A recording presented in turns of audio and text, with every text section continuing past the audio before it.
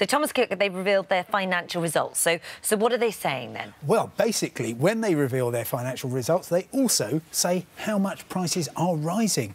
And unbelievably, summer holiday package prices this year are 9% higher than they were last year. Now, that's a small amount. It's to do with the collapse in the value of the pound since the EU referendum. But actually, most of it, they say, is due to the very high rates that Spanish hoteliers are charging, basically because everybody moved out of Turkey last year into Spain, and those prices they're making the most of it. Higher than ever. So they're more expensive if you go to Spain. If you go to Spain. Thomas Cook said that, for example, the Greek islands are doing really well, bookings up about 40%.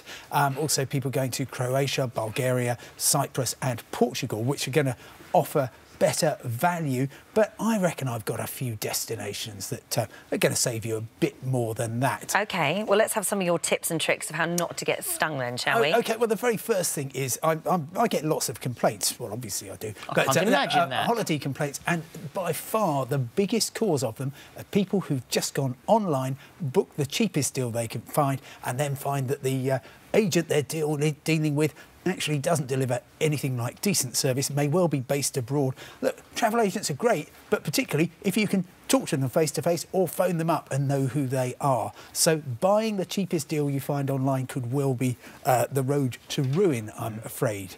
Next thing, of course, if you live in the north of England or the south of Scotland, you've got a great opportunity because the school summer holidays are so different. Typically, Scottish schools are off in July, which means that prices from northern England are likely to be lower. And similarly, they go back in August. So if you're in Newcastle or Carlisle or somewhere, just nip across to Glasgow or Edinburgh and you will get better value than you'll get from an English airport. And then finally, of course, if those Spanish hoteliers are charging too much, there are a lot of peer-to-peer holiday sites such as Airbnb, HomeAway and so on, worth having a look at. So explain peer-to-peer.